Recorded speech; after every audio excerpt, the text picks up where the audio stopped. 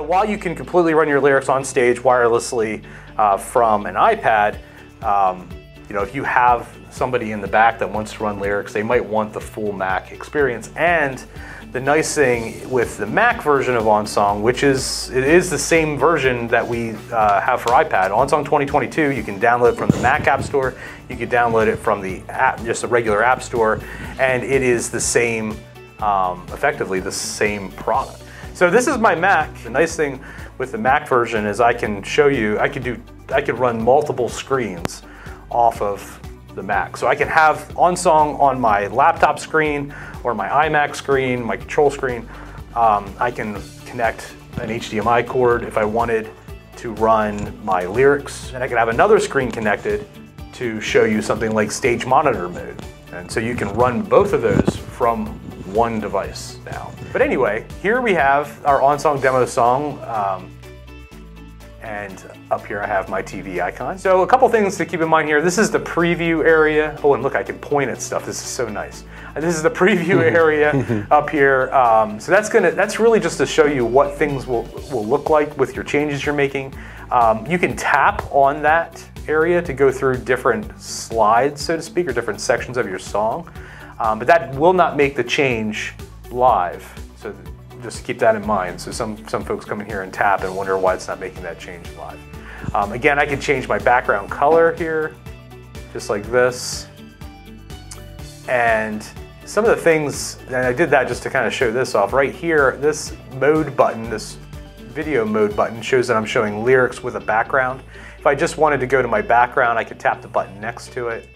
If I wanted to show lyrics on a black background, I could tap here, and that just gets rid of the background and shows the lyrics. If I wanted to black out, I could do that.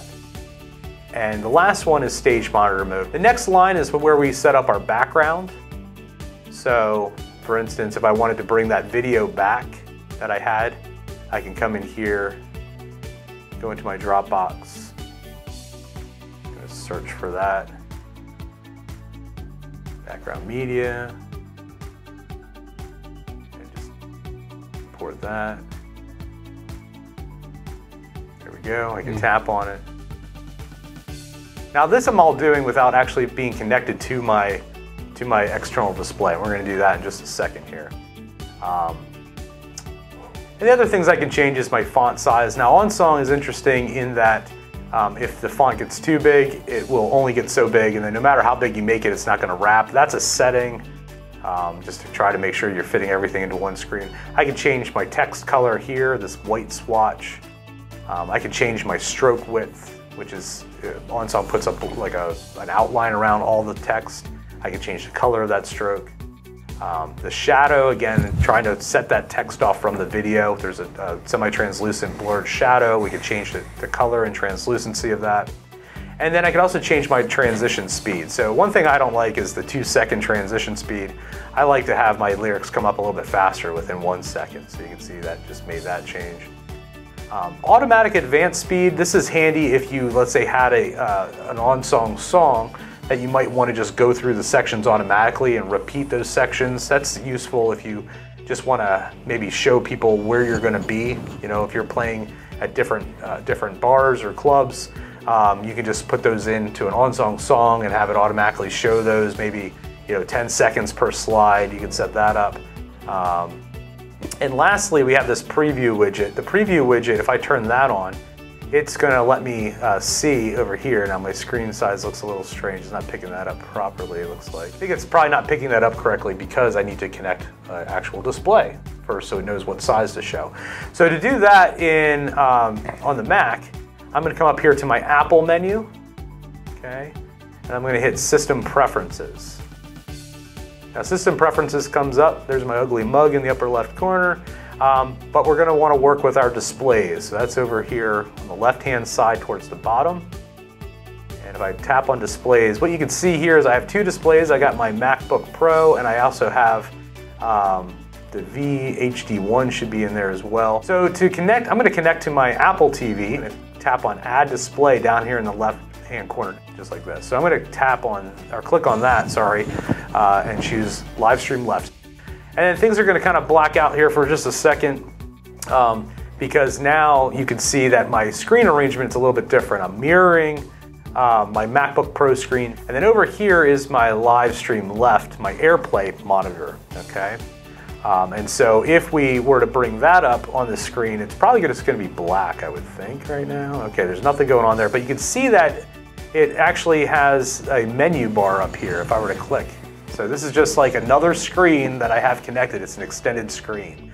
So how are we going to do this? Well, what I'm going to do is, oh, and by the way, if you come in here and things are not quite working the way you want, what you're going to do is click on display settings down here in the lower left, okay?